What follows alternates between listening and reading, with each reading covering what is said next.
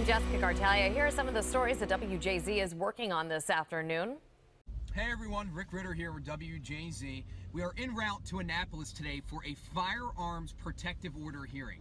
This comes obviously 2 weeks or a little more than 2 weeks after the shooting in Florida that left 17 people dead. And then last week we had Corporal Mujahid Ramzadin, the Prince George's County officer who was killed by a suspect that police say should not have had firearms. Now yesterday the governor, he did a big press conference talking about all this money he was going to be allocating to the school system in the state, but he also talked about this bill that he would support, keeping firearms out of the hands of the mentally ill. Now this bill specifically, it says that if family or law enforcement, they present clear evidence to a judge showing that somebody should not have a firearm, then that judge would have the privilege or the opportunity to take that firearm away from that individual for up to a year if law enforcement and the family present strong evidence. So this is a big talker here in Annapolis.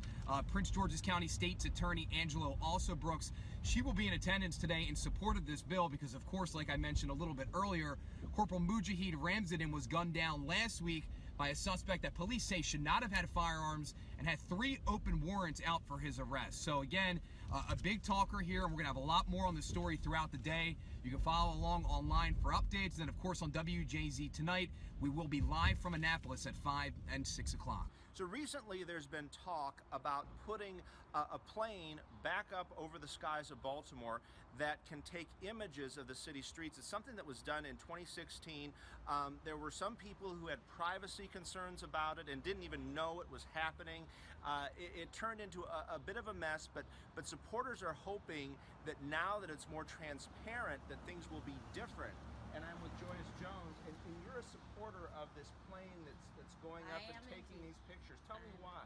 I'm a supporter because I don't believe that one solution will work. I think we need more than one solution. Fighting crime is a multifaceted, it has many facets and many tentacles. And I believe that this would be one tentacle that will help reduce and deter crime if they know that they're being watched. The cameras can actually prevent a crime as well as solve a crime. And something I've also heard mentioned is that in cases of police corruption, it will show what the police are doing in their actions. Well, what it does, it gives an unbiased opinion, unbiased photo of what actually happened. So it will track backwards. It's sparked by a 911 call. They're just not, and they can go and target that area. They can look at where the picture was taken. Yes, and begin at the scene and go backwards and retrace the crime. I mean, is it too much? Some people would say Big Brother. Is it too much? We're watching you all the time. Well, they're watching us anyway. You're watched on Google, you're watched on at the bank, you're watched at the store, you're watched at the hospitals, you're watched everywhere you go, you're watched. And there are cameras everywhere. There are cameras in church. So there are cameras everywhere. So it shouldn't be a threat that the cameras are in the air. I mean, well, excellent perspective, and I know there are a number of supporters out there. They're hoping to get this plane back up and running. The mayor made some comments yesterday at her press briefing where she sounded favorable toward it and said it could be another tool in the toolbox. She said there'd probably be a city council hearing and they wanted to make sure it's transparent. We'll have more tonight on WJZ. I'm Alex Dimitri. Coming up on WJZ and WJZ.com, the billions of dollars that could come Maryland's way if Amazon chooses to build a new headquarters in Montgomery County. Right now, that's a very big if, and it could be a major game changer. The Maryland Senate this morning passed a cyberbullying bill called Grace's Law 2.0.